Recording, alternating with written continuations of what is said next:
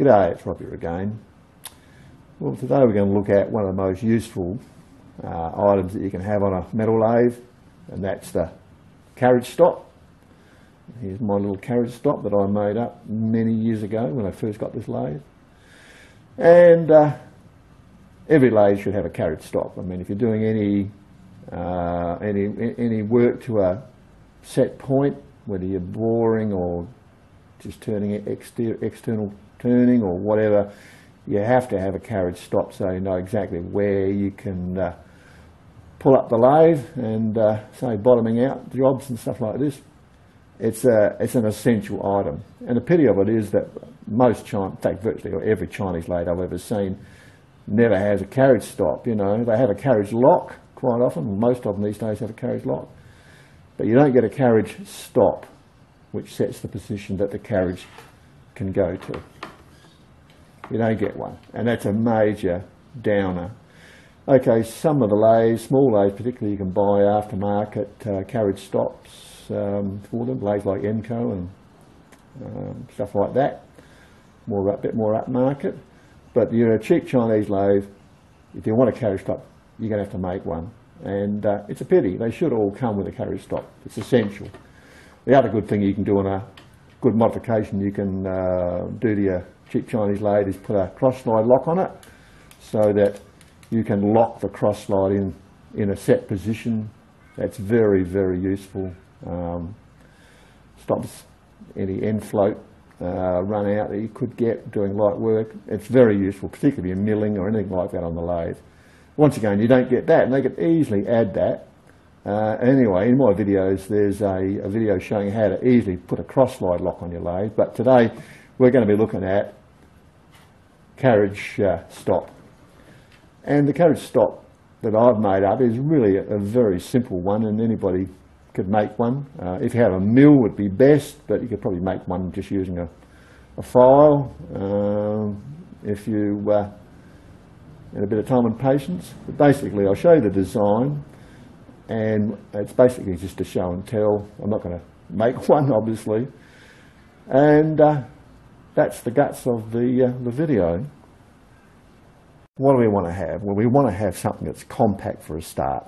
You don't want some humongous giant piece of aluminium or steel going across both of the ways. I mean, if you look on the internet, there's absolutely crap designs out there. I mean, they are total rubbish and over-engineered to hell. All you want is a small sliding block that will clamp onto one of the ways and pull down hard and tight, won't damage the ways, and is accessible right up to the chuck travel. I mean, basically, you know, you can see this one of mine here. Now, you'll see on mine that I don't have any hand tightening features on it. Everything on that is done with a spanner. It's done with the spanner, one of the little spanners that came with the lathe. And the reason I don't like the ones with the knobs is you just can't get your damn hand in there when you get it up there to do it tight enough, but a spanner will always go in. You can always get that shifter in there, and you can always pull that sucker up good and tight so it's never going to move. I mean, the last thing you want is your carriage stop moving when you're coming in on the job and then screwing up all your settings. So first off, I'm not one to have hand tightening stuff. I like a spanner. You pull that sucker down, she's never going to move.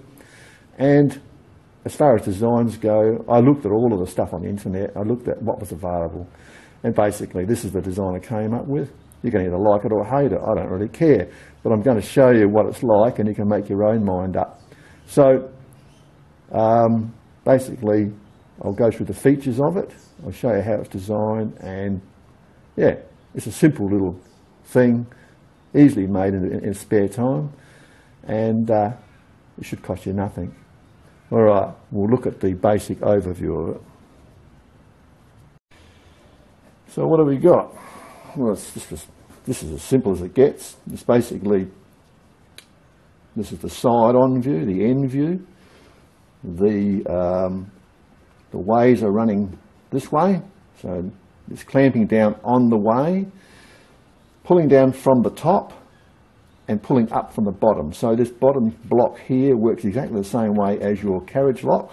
It just exactly the same. It just pulls up underneath the way, which is sitting in here like this, and basically just clamps down on it. Now, the clamping bolt is in the middle here, and the pivot point is out on the outside of it, and all it is two little cavities and a ball bearing. That's all you need. So it's very simple. Now I have mine pulling down, clamping down from the bottom, purely because I want it to go under a plate that I've got which sticks out from the carriage, which keeps all the crap off of the ways. And you could easily have the bolt coming down from the top exactly the same as a carriage lock, and just have the nut up the top, and it would just pull that bottom bit up from, you know, as you screw the nut up the top. But I've done it this way. It's a little bit more fiddly to get to, but it allows me to clear the plate that I've got on the carriage. It's a very simple setup. The only tricky bit is, of course, you've got to do this, mill out the profile, the 90-degree profile for the prismatic ways. That's if you've got prismatic ways. I mean, depends what the lathe is. You have to just make it to suit. But the design, the basic design, is just basically two pieces of steel, a fulcrum point and a bolt, and that's it. Here is another bolt going through, which goes through parallel to the carriageways, and that is an adjustable stop.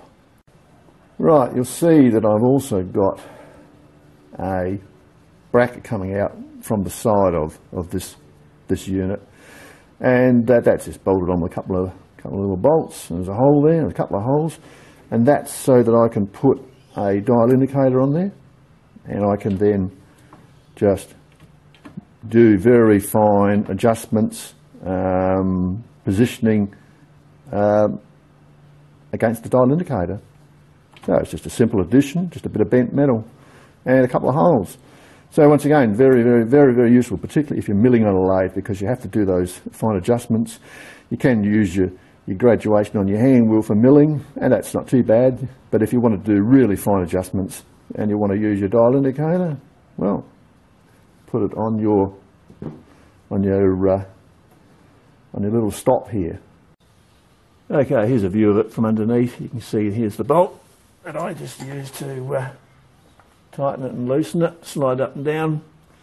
It can't mark the ways or hurt the ways, and the block works on exactly the same principle as the carriage lock, identical. And moving it on the back, you can see here's the adjusting bolt that goes through, and that is simply, which have we got? That just basically allows you to adjust through and come up against the edge of the carriage. You can see how I've got the plate here that just goes over the top of that, and that's why I've got the tightening bolt underneath. But you could easily put the bolt on top. You could bring this block out as far as you want and have the pivot point right out here. But it's as I've said, it's a very simple idea. I'll take it off and I'll disassemble it on the bench, and I'll show you what it is. This is only going to be a short video, just to show you how I did it. Others work on a similar principle, and I kept it as simple as possible, as small as possible, and as easy to make as possible. So I'll take it off and we'll have a look at it on the bench. In regard to the little adjuster bolt that goes right through and is basically comes up against the side of the carriage, I have seen people use the body out of a micrometer to do the same thing. Rather than use a bolt, they actually incorporate the micrometer body, well, you can see that, into the body of the unit. So you basically, they would mount it like this, take this section off here, take the anvil off, and just mount the body in there and use the micrometer. I personally would rather use a dial indicator, much easier to read, you're reading this thing upside down and back to front for a start, mounting it this way. And also micrometer bodies, the threads in them are pretty lightweight. I wouldn't be too keen on banging up against them with a carriage. I don't know how long the thread would hold together, because I mean, you know, quite often you're using the power feed and you're coming up and it could easily put a lot of pressure on it. So I wouldn't personally go that way. It's an option. I use just the mount for the dial indicator. So there you go, folks. That's it. Very, very simple. And if you can't make that, well, you might as well take up knitting. So anyway, that's it for me. I hope you got something out of that. And I'll see you next time. Cheers.